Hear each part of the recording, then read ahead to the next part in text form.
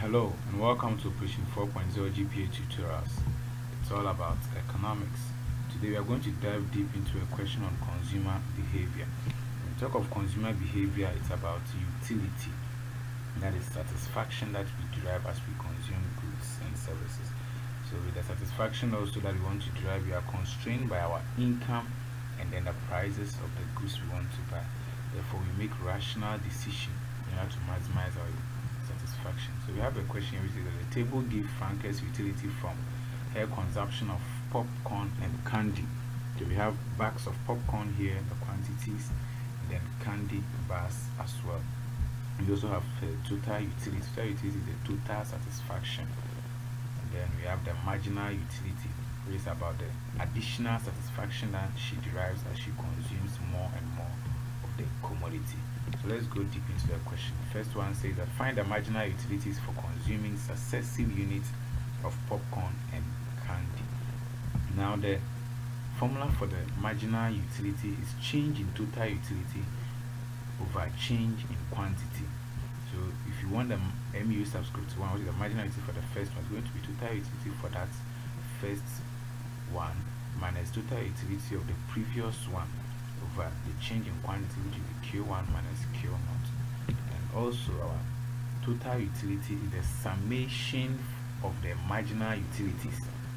And as if you want the total utility for the first one, it's going to be the summation of the marginal utility up to that column, or you just take the marginal utility from that particular row and add it to the previous total utility. Okay, let's use a table to get understanding. So in getting our marginal utility for this first consumption, is going to be 20 minus 0 over 1 minus 0, and this will give us 20. The same applies to all of them here for us to get all the column for the marginal utility. The same with total utility here also is this previous one, which is 50 plus the 12, giving us 62. You can do same here too. 20 plus 16 gives you 36. 20 plus 16 plus 14 will give you 50. And you sum, so as you are summing to that cell, it will give you the total utility associated to it. The same applies to the candy bars here. The same thing we did to derive the marginal utility for the candy bar. Now the next question says that suppose the price of a bag of popcorn is 1 cedi and the price of candy bar is 50 pesos. Find Franca's marginal utility per cedi for popcorn and candy. So also this is just what marginal utility over price. That is all to say, marginal utility per cedi for popcorn and candy. So you find her marginal utility as we've done, and then you divide it by the associated prices. For the price of popcorn, it was 1 cedi. So dividing the marginal utility over 1, you will get the same thing for the marginal utility per price. But for candy bars, it was 50 pesos. So dividing 14 by 0.5, we're going to get 28. Dividing 12 by 0.5, we're going to get 24. So we did this and filled all the columns for it. Now the next question says that Franca's weekly allowance is 4 cedis. If she spends her entire allowance on popcorn and candy, how much popcorn and how many candy bars will Franca consume each week? Okay, so with this we need the equilibrium condition of the consumer in consuming two goods, which is what popcorn and candy. Now in consuming one good, the equilibrium condition is that the marginal utility of that good should be equal to the associated price. That is just one commodity. Now in consuming two or more commodities, the equilibrium condition for the consumer is marginal utility of the good, which is say X, over the price of X should be equal to marginal utility of say good Y over the price of good Y should be equal to all their respective, all the other goods that you are consuming to the nth one, which will be mu of n over price of n. In our question we are, so this is also what we call the Equi-marginal principle, which is what the utility maximizing principle of marginal analysis.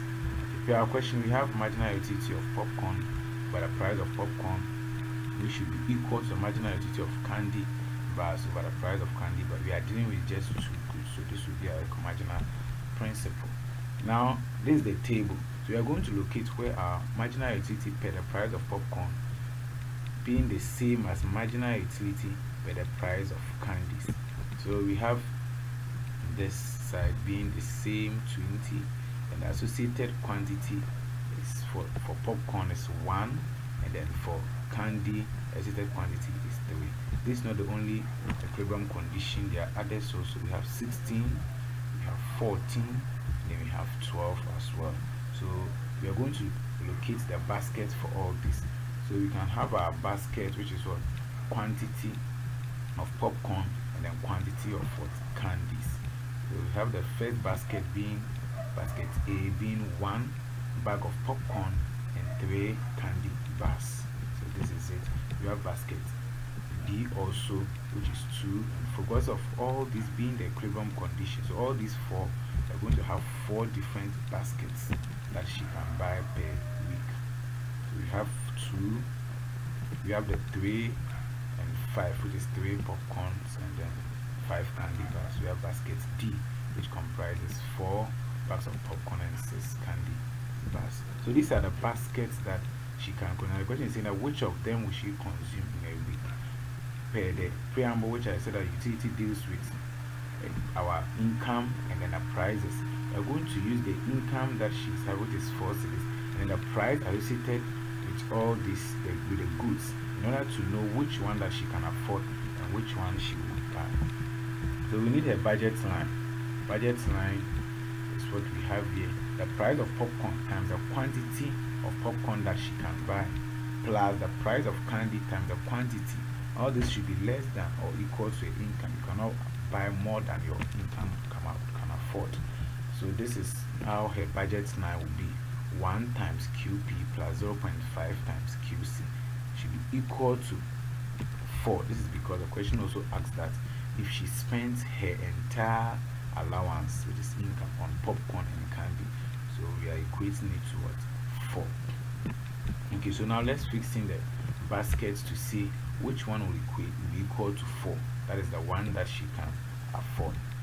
Okay, so in putting in basket A, we have 1 times 1 plus 0.5 times 3 is equal to 2.5. So it means that this one also she can buy, but it's less than her income. But this is not what she will consume. Since the question is saying that that's the one that consumes her entire allowance. Okay, we have also basket B. We can say basket B equal to her entire allowance, which is 4. 1 times the quantity 2 plus 0.5 times the quantity associated with it is 4. This equals 4. Let's find out for basket C and basket D. Basket C and D, they are even more than the income, so she cannot afford these 2 baskets. So we can conclude that Franca will consume 2 bags of popcorn and 4 candy bars. This answers this question. Now the next question says that in part C, what is Franca's total utility? Okay, so per our table, we know that she consumes 2 bags of popcorn and 4 candy bars. We just trace their respective total utility and then we sum them. So their total utility also, we have 36 and then 44. We just sum this total utility for us to get our utils.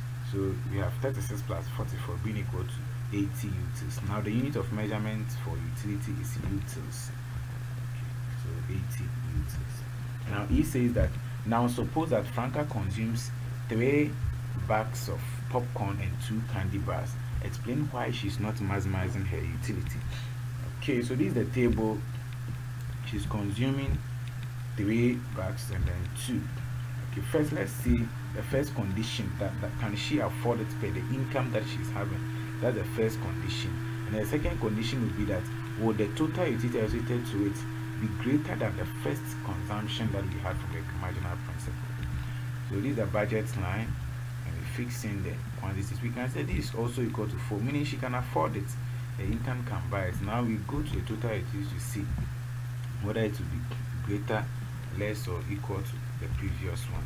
Now in tracing their utility, their total utility, you can see that this is 26 and then 50. So 50 plus 26 equals 76 utils, which is less than the 80 utils that she's having. So we can, this explains why she's not maximizing her utility if she's consuming 3 bags of popcorn and 2 bars. So another preamble here says that suppose that the price of a candy bar doubles to 1. The price of a bag of popcorn, however, does not change. It remains equal to 1 per bag. F says that construct a new table of the marginal utility per CD for popcorn and candy bars. Now we know that only candy bars will change because price of popcorn remains the same. So marginal utility per price of candy is what we have. It's also 1. So since the price has changed to 1, it will be the same as marginal utility. It will be the marginal utility divided by 1. That will give you the same quantity, the same utility. So Jane says that Franca's allowance continues to be 4 cedis. After the price change, how much popcorn and how much candy bars will she consume each week? So we also go back to our Equi-marginal principle to see the baskets that she can have. So with this also we have 14 here, mu over p equals mu over p. They are the same. That's the Equi-marginal principle. It's only 14. We have 12, 10, and then 8. So we have to allocate the basket associated to it. The first one we're going to have 3 against 1. So these are the baskets associated to it. 4 and 2, 5 and 3, and then 6 and 4. And we are going to test it with the budget line. With the budget constraint also, this is either budget constraint or budget line the same. So in using basket A, we can see that she consuming 3 bags of popcorn and 1 candy bar will equate her income. Let's test that of basket B. Oh, it's greater than the income. She can't afford it. Basket C and basket D.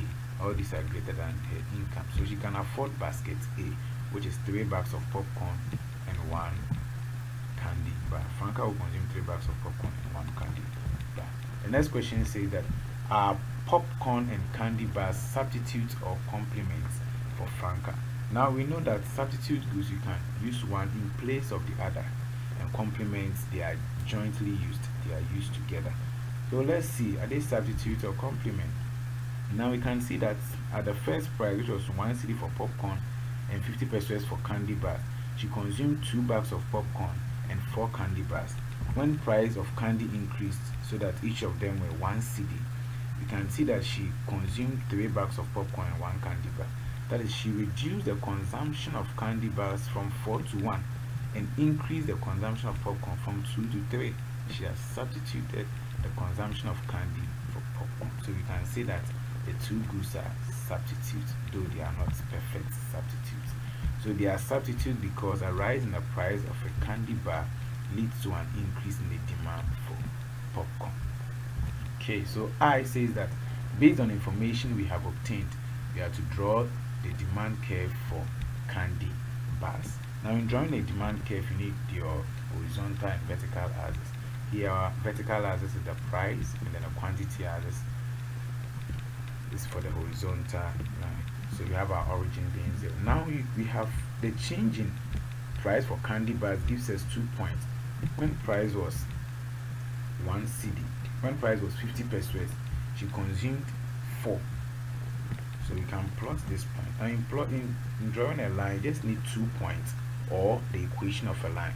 We can use these 2 points that we derive from the question to form an equation and then sketch it.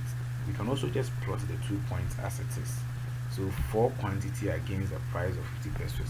And we have another one also, which was 1 cedi for candy, and then she consuming 1.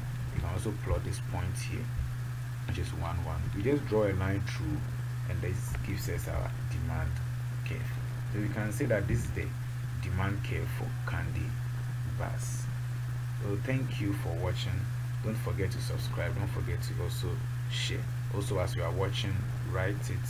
You can pause it and then you take notes so that it doesn't become a video or a movie you are watching, so that you can understand it well. Thank you for all our viewers and all our subscribers. We'll bring you more details.